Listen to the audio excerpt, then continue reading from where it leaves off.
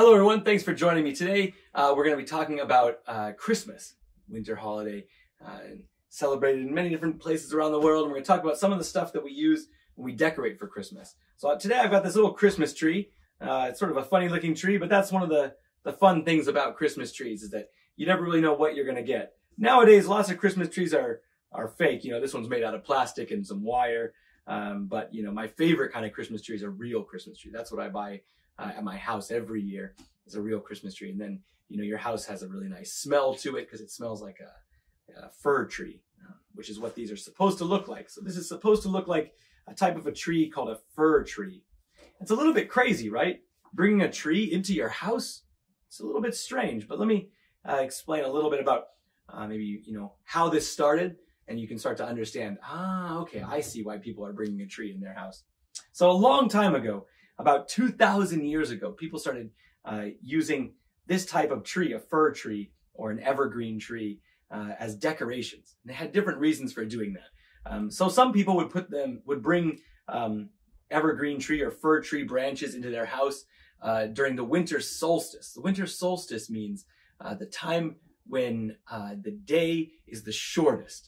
You know, all day long. During summer, there's a lot of daylight. You know, the day lasts a long time and the night is short. And in wintertime, the days get shorter, the nights get longer. And winter solstice is basically the shortest day of the year, right? So that's the day with the least amount of sunshine. And so people back then, they believed that there was a sun god, and they would want to make the sun god happy, and they would want to remember the sun god. So what they would do is they would bring these sort of evergreen trees and branches into their houses to remember that the sun will come back again, right? Because evergreen trees are special because they don't lose their needles or their leaves. They stay green all year round, which is why they're called evergreen, right? Always green. So they would bring them into their house to remember, don't worry, the sun is going to come back again, even in the middle of winter time. So a lot of people in other countries and other places around the world had sort of other similar reasons. You know, like I said, evergreen trees are green all year round. And so for some people, they would use them to remember the harvest, a time when we'll eventually be able to grow food again, you know. So it became kind of a nice tradition to bring it in. Now we mostly think about them for the holiday of Christmas, right? Which we bring in, you know, maybe we put a little Christmas tree in our house. So let's talk about some things that we can do. Then we're going to sort of decorate this Christmas tree and make it look a little bit nice. So, all right, first things first, I've got these Christmas lights. Now, this is funny because this is a really small tree, right? A really tiny little tree, but these Christmas lights are really long. But our Learning Tree studio is not that big. So if I brought a huge Christmas tree in here, it would be pretty tricky. There'd be no space for me. So now, why do we put Christmas lights? These little lights, let me turn these on and we can see what it looks like. So these are little glowing lights. So some people believed that the reason we first started putting lights in trees, and a long time ago it was candles, which is a little bit crazy because trees can catch on fire and burn, but people would put little candles all around them and light the little candles on fire, and then I guess you hope that your tree doesn't catch on fire. But some people say that the first people who put little candles in a tree were the Germans, a long, long time ago in the country of Germany. And the story goes that there was a man, and he was walking home, and he saw beautiful stars shining in the sky, and he was in the forest, so he could see, you know, he was looking at the trees, and behind the trees there were lots of beautiful lights sparkling in the sky. And he thought, I want to show that image, I want to show that picture to my family. And so what he did was he put little candles in his tree to show them, kind of like the little starlight. So we can kind of put some of these around here. It's going to look a little funny, I think, because this tree is so small, but that's okay. Let's just put a couple of these, sort of twirl them around. There we go. Just like that. That looks pretty nice. We'll let the rest of them come down here. Maybe we can actually put them around the bottom. That might look a little nicer. And then maybe I won't accidentally knock it off the table. All right. There we go. So So we've got our nice Christmas tree. We can see our little lights in here. So remember, you can think of those as like the little stars in the sky in the forest that you might see. Yeah, that looks pretty nice. Don't you think so? All right, so now, of course, we can put some other decorations. Nowadays, we put lots of ornaments on the Christmas tree, and everybody's family has a little bit different ornaments. The ornaments that you've collected over the years, usually things that you like and things you want to remember. One year I went to Hawaii with my family, and when we were in Hawaii, we bought a glass Christmas ornament ball, and it had pictures of like turtles and fish that somebody had painted around it. And we hang it up. We always hang it up on our Christmas tree. And then when I look at that ornament, I remember, that was our trip to Hawaii. That was a really nice trip. So, okay, I got some ornaments here that we can put on this tree. Some different ornaments here. Let's see what we've got. Here's a little snowman. Right? Now, Christmas is always in the northern hemisphere, like in Japan, it's a winter holiday. If you're in Australia, it's a summer holiday, right? So they're not going to have any snowmen in Australia. But in the northern hemisphere, the northern half of the Earth, the United States and Japan, England, it's always winter time, and so people, a lot of times around Christmas, you'll see people making snowmen or having snowball fights. So I think that's a nice ornament. Let's hang this snowman right over here so we can remember our sort of winter fun. There we go. I'm gonna put him in the back because I got a lot of ornaments to hang on this tree. Here's an important guy during this time of the year. Do you know who this is? Santa Claus, right? Santa is a guy who comes around on Christmas Eve and brings toys to the kids who were good throughout the year, right? The story is he's watching you all year long. He's trying to see if you're doing your best, trying your best in school and being nice with your family, helping out, doing your chores. And then if you are, he brings you a present. Okay, let's hang Santa up here. There we go. Put Santa there on that side. All right, now, let's see here.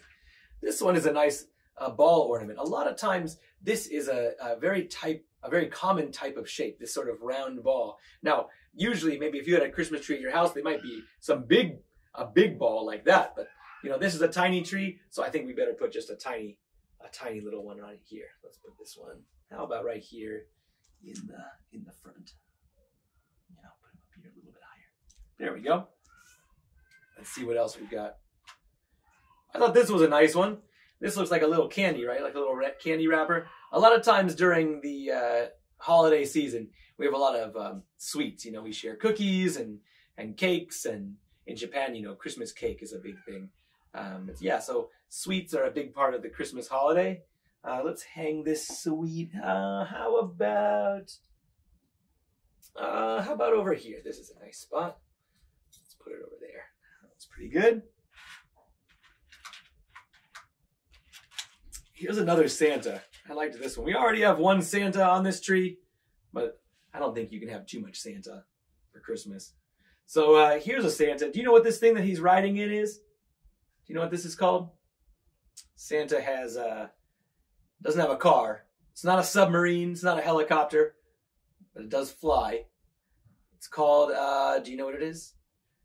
It's a sleigh. It's called a sleigh. Santa's sleigh. And he uses it. He's pulled by the little reindeer. And they fly all around the world bringing the toys, the presents to the good boys and girls. Let's put Santa. We don't want to put him too close, right? When you're decorating a Christmas tree, you want to kind of spread the ornaments out.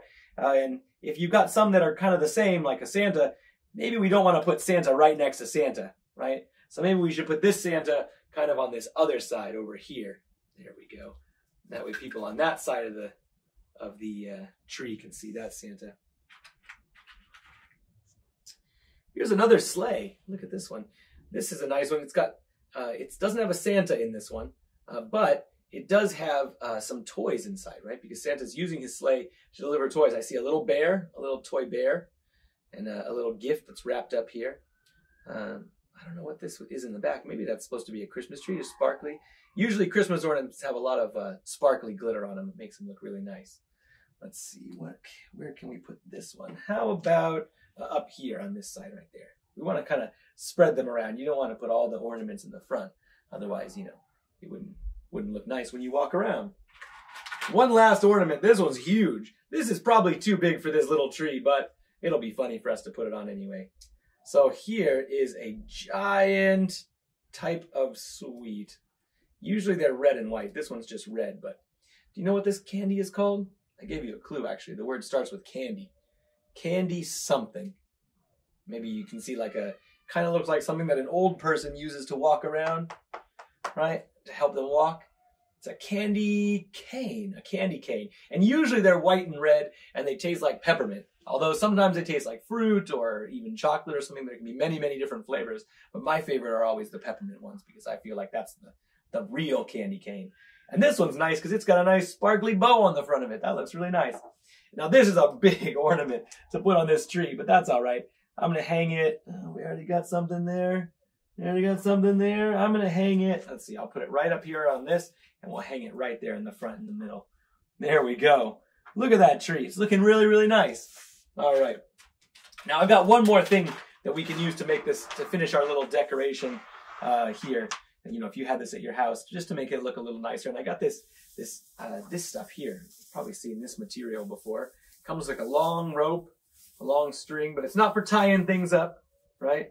It's not a scarf. You could wear it like a scarf. It would be a very fancy scarf, but no. This is called tinsel.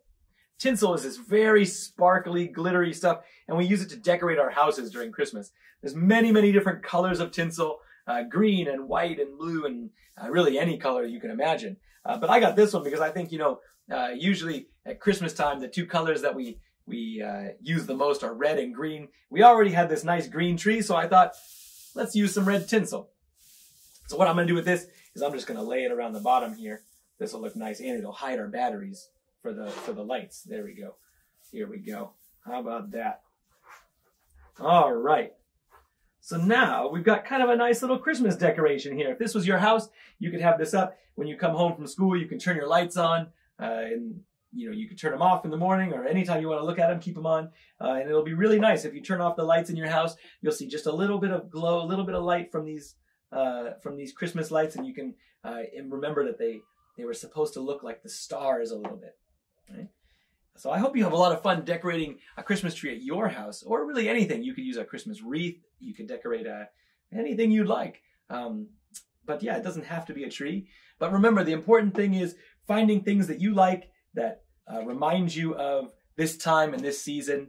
You know, they might be things that remind you of your family, or that remind you of your friends. Things that when you see them, it makes you happy, and it makes you, you know, think about all the people that you care about. So I hope you enjoyed this video about decorating a Christmas tree and learning a little bit about Christmas trees and where they came from and why we bring them into our house. And I hope you have fun at your house too. All right. Merry Christmas, and I'll see you next time. Bye-bye.